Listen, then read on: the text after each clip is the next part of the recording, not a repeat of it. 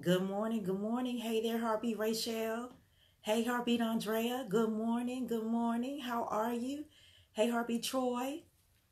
Good morning, Heartbeat Juanita. Good morning. Good morning. Hey, Heartbeat Sherry. Good morning. Good morning. Good morning. Good morning. Happy Thursday.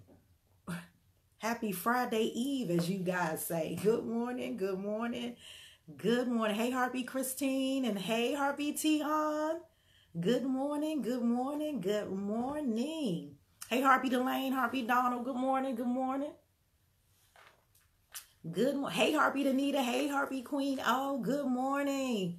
Taste and see that our God is good Thursday. Yes, yes, yes. We love it. We love it. We love it.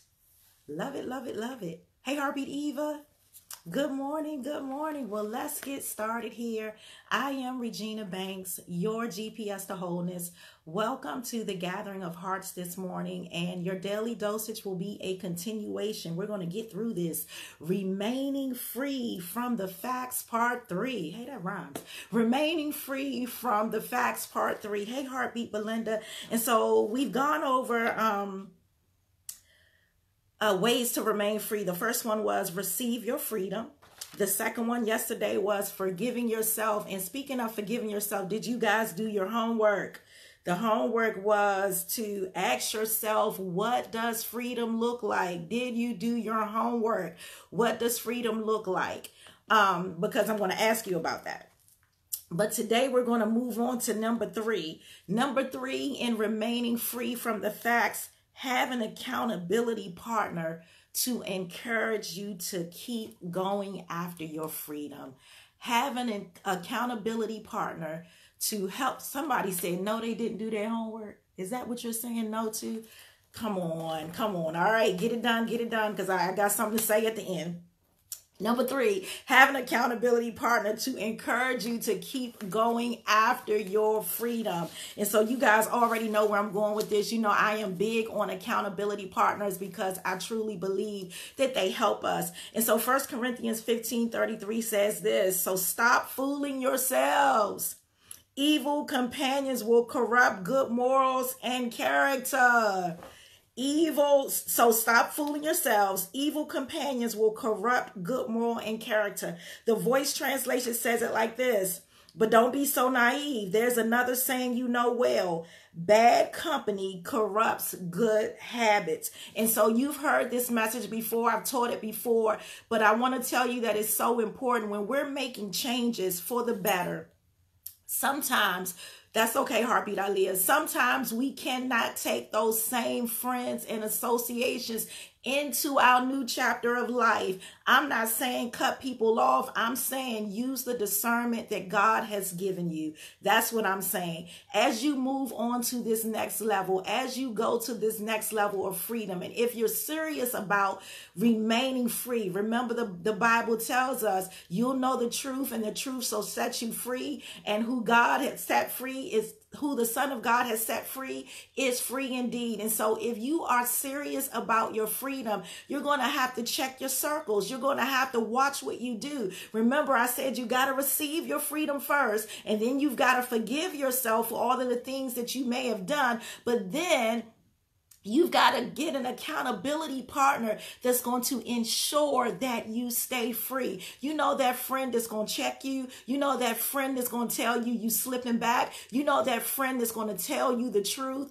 No matter, they don't mean to hurt you, but they're telling you the truth. That is what you need. And so I always say that there are 2 types of friendships or 2 types of associations. One is the ones that are assigned by God, and then 2, the ones that are handpicked by you. And the ones that are handpicked by you, they do something for you. They boost you up. They make you not look at your flaws. They make you feel like you are the top dog in that group. They don't force you to deal with your insecurities. But the ones that are assigned by God push you into your purpose. The ones that are assigned by God won't let you backslide. The ones that are assigned by God will check you in love. The ones that are assigned by God are there to get you to your next point.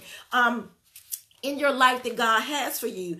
And your associations, they determine your destiny. Based on who you hook up with will determine where you will go in life. Say it again. Based on who you hook up with will determine where you go in life. And so you've always got to check your circle. You've got to check your friendships. Just because you guys were friends from back in the day, just because you guys grew up together, that does not mean that that person is supposed to be with you in this phase of life. And when I say this phase of life, I mean close-knit in that circle. And so we've got to go back and just reassess our friendships. I'm telling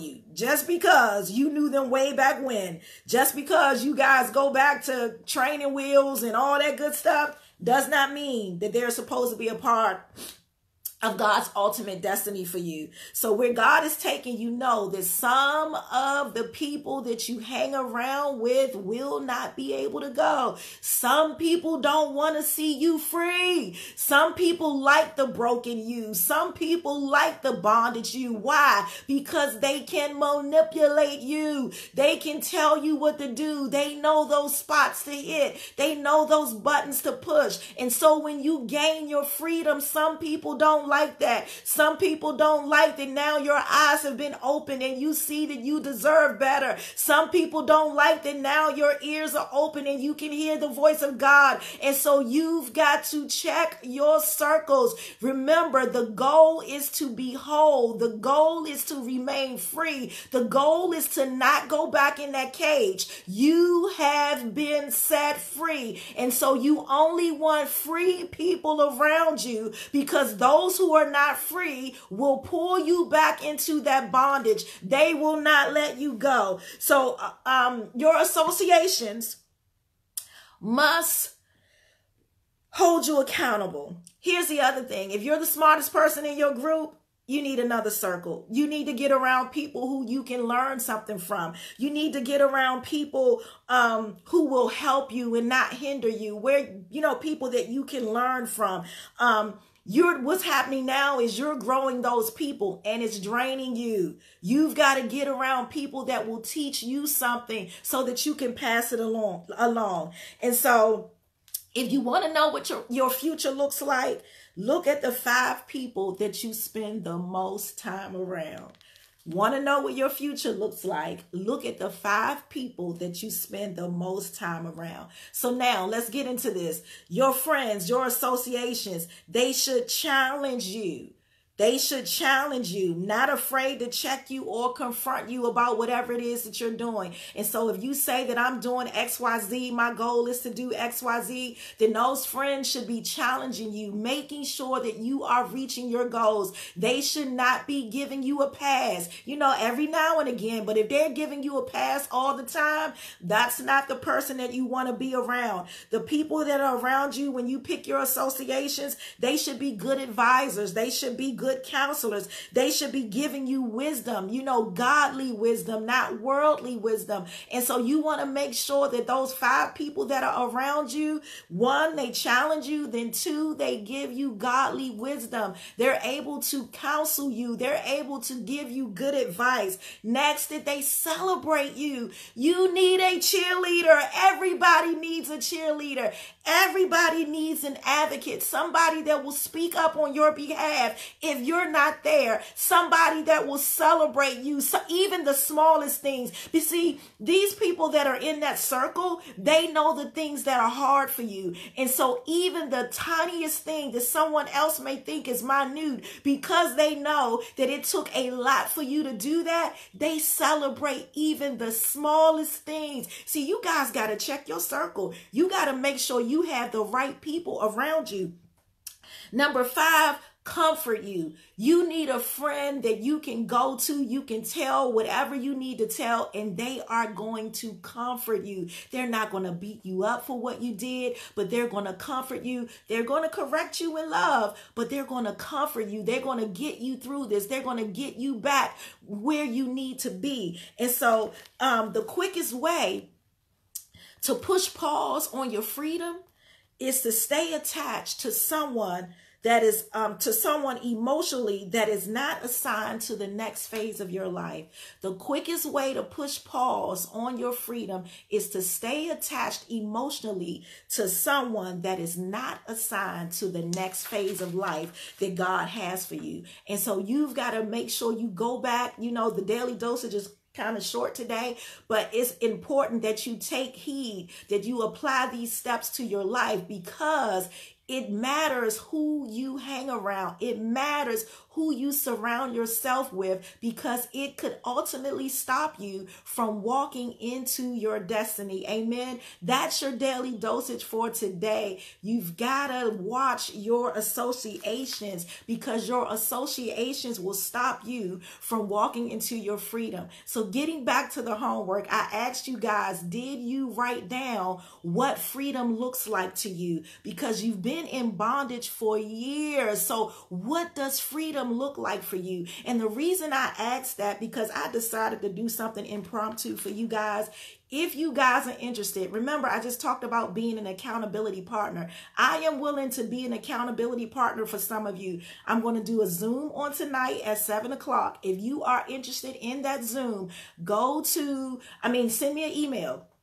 Regina, Regina, at GodWantsMeWhole.org. Say, I'm interested. When I get an email from you on today, I'm going to send you a Zoom link for tonight at 7 o'clock. And we are going to go over what freedom looks like to you. And I am going to be your accountability partner to make sure you get free and stay free. So somebody put that in the chat for me. Regina at GodWantsMeWhole.org. Going to do a Zoom tonight. 7 p.m. impromptu. I know I didn't give you any time, didn't give you a chance to plan, but if you are able to join me at 7 o'clock tonight on Zoom, and again, we're going to go over what does freedom look like for you. And I'm going to be that accountability partner to make sure you get free and you stay free. Amen. That is your daily dosage for today. I am Regina Banks, your GPS to wholeness. If you have not subscribed to the YouTube channel already, please do so. There you can find all of your dosages in one place. Dosages that if you, thank you, Heartbeat Rabina, dosages that if you overdose on, that there is no negative side effect. Follow me on social media platforms, God Wants Me Whole. Visit the website, GodWantsMeWhole.org. You know how we do this. Say, God wants me whole, and I am getting whole by the minute. Thanks, Heartbeat Andrea. There it is, Regina at GodWantsMeWhole.org. If you want to join me on Zoom tonight, get free, stay free. I'm going to be your accountability partner. I love you guys a bunch. I'll see some of you tonight at 7, and others, I'll see you tomorrow morning at 7:30 right here to close out this remaining free from facts. Amen. Love you guys.